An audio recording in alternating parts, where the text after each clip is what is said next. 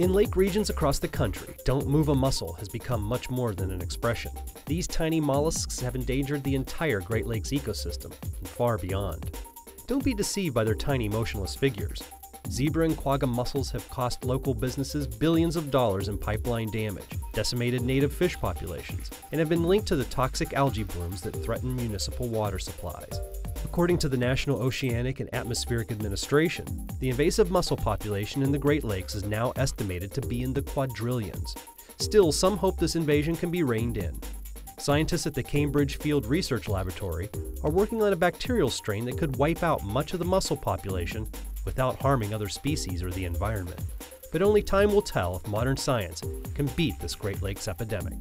For more Great Lakes news and information, check out greatlakesnow.org.